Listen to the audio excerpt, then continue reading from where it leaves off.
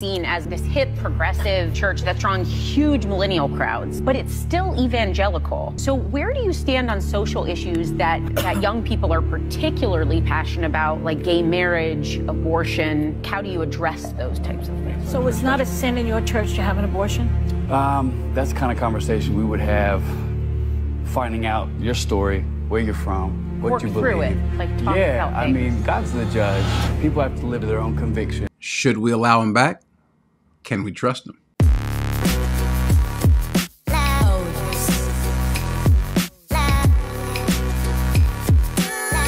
Carl Lentz is back. Sorta, maybe. Carl Lentz, who had an epic fall. He was touted. He was noted by a lot of the mainstream media. He was promoted. He was what you consider to be the quintessential celebrity pastor. And when I say celebrity pastor, a celebrity. I just want to love Carl more. You're doing a good job with that. I seen you on Instagram. What up, man? How y'all doing? I said that's the only way I knew it was. The question is, after his fall, after his one distortion of text, I think that's the bigger issue, but then also his infidelity and things of that nature. Is he allowed to come back? Now, there were wranglings and wonderings because he was with those at Transformation Church, at Mike Todd's church. In what capacity? No one ever really fully knew or understood.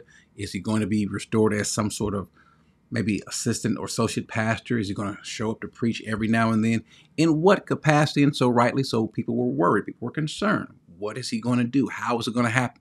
Well, he just gave a little bit of an inkling as to what he's going to be doing. Apparently a podcast, not pastoring, not preaching. But it all came crashing down last Friday. Day by day.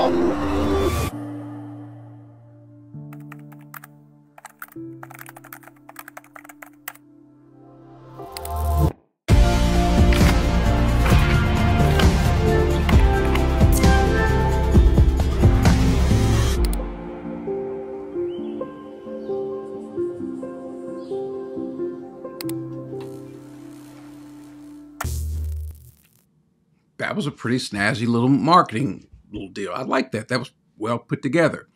A couple of things that we saw about that. One, he says, I'm not back. I'm not that guy. That guy is gone. Amen. What guy is gone, though? Which guy? Which parts? I think the Bible is clear. And matter of fact, it's something that I can identify with. The Bible says, brethren, if anyone is caught in a trespass, you who are spiritual, restore such a one in a spirit of gentleness, each one looking to yourself so that you too will not be tempted. If someone is genuinely repentant and they have changed, they've moved on, they've grown, we should restore them. The problem sometimes is our skepticism comes in and we wonder, has that person actually repented? Have they changed? What have they changed from? Are they repentant in the sense that they have some sorrow because they just got caught? It was epic, and I've got to do something. And is that person rehabilitating themselves or just their brand? We don't know. We don't have the ability to know, at least just yet. And the other question is, if he wants to come back, in what capacity can he come back? Now, you notice that there was a woman there in the video. I don't know who his wife is and the woman that he had the affair with. I have no idea. I'm going to assume that's his wife. That'd be pretty bad. Be pretty bad if that's not the wife, that's the other woman. So I'm pretty sure that is his wife. And so she has forgiven him. She's moved on. He's moved on. And so hopefully that part is taken care of. All the things that can come at a person came at him. His biggest problem, he had two big problems. One, the Bible speaks about this warning. It says, for all that is in the world, the lust of the flesh, and the lust of the eyes, and the boastful pride of life is not from the Father, but is from this world.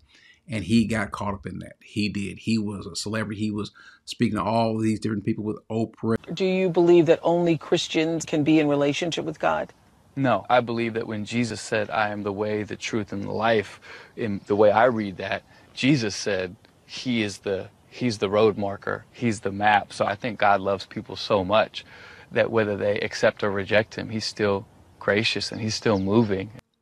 I'm not sure, was it Justin Bieber's or someone that was famous that was his pastor or he was their pastor? That can kind of go to your head. I know that stuff, accolades, the patting on the back, the lifting you up, that can go to your head. And so sometimes a fall is in order. A fall is what's prescribed. A fall is what's needed. If anyone thinks he stands, take heed lest you fall. And that works in so many different ways. If you think that you are on firm footing, you need to have your legs kicked out from under you so you can fall, and really fall hard. I can testify to that. And thankfully, if it's done by God for the benefit of restoring you, well, then nothing works better. So I pray that that's what happened. Now, can he come back and be a pastor? I don't think that's what he's looking at. Just have a podcast or a channel. I'm not sure what at all. We'll find out. We'll find out really, really soon. But what if a person wanted to come back to be a pastor? Has what he's done, has it disqualified him? Well, there's a couple things. If we go to this passage, 1 Timothy 3, we are here on this passage quite often because it's a necessary passage. Why? Because we've got a lot of preachers, pastors that are before us that we need to see. There are a lot that really are unqualified. But he says this person must be above reproach.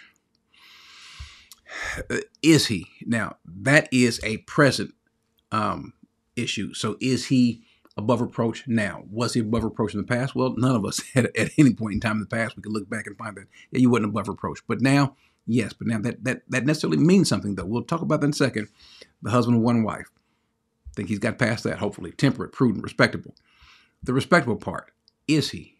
That's not something that he can control. Well, he does. He controls what they respect.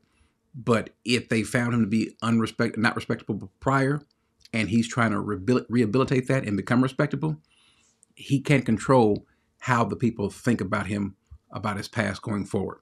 Hospitable, able to teach. One of his biggest issues was his desire to kind of skirt the issues and not, be bold for the gospel.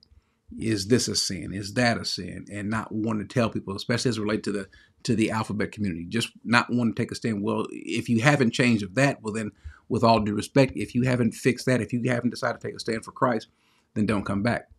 Kick rocks, stay lost. We don't need that. Matter of fact, we got enough pastors, preachers, teachers, whomever, that simply don't take a stand for the word. And so they must be able to teach, not addicted to wine or pugnacious, but gentle. I don't know if he had a drug issue. I'm not sure. Drinking. I don't know. Somebody might know better than me. I don't know. Free from the love of money. But it's not just the love of money. It's just the love of what comes from money, the attention, the fame. Same thing. He must be one who manages his own household. I don't know. He knows that. But if we drop down a little bit more, he says, and he must have a good reputation with those outside of the church so that he will not fall into reproach and the snare of the devil. The people on the outside, as well as the inside, must have a good view of you. It's not going to be a 100% consensus. It's not going to happen. No one ever had that. So are there going to be some folks who are going to always remember what he's done and want to remind him? Sure. But the prevailing thought needs to be, if you're ever going to be before the people, I think really in incapacity is how they look at you. And so sometimes you can't control that. If when they see him, they think of that past, that's going to be a problem. He's got to get past that. He's got to deal with folks coming at him and be aware of that, because that's something that he brought on himself, something that I brought on myself. And so when you see me or you see him or you see anyone else, what sticks out? Is it the past? Is that you can't get past the past? If you can't see where they are now, well then, unfortunately, there are consequences. Some person can have the same sin as another person. One person is allowed to come back to that same position, whereas the other isn't. Neither one of them can complain about what's fair or unfair. It's just the consequences, how they are. Somebody might fall. Two people fall the same way. One breaks a leg, one not a scratch. Another may die from it. Who knows? Things are unfair in life. And so he knows that. Hopefully he knows that. So can he come back? Sure. To what capacity? It varies. Should we accept him? Should we trust him? Well, it's not up to us. We should restore him if he's asking for it, not necessarily into that particular ministry, but at least in terms of a proper role, in terms of the fellowship. Sure. Extend love, because at some point in time, you too will need that. As a matter of fact, not at some point in time, you have needed that and will in the future. So it's not up to us to determine if he's forgiven. If it's up to God who does the forgiving. We should treat him that way if he's asked for forgiveness from us, and I believe he has. Don't know. But all we can do is wait, see, pray for the best. So I wish him the best. I really do.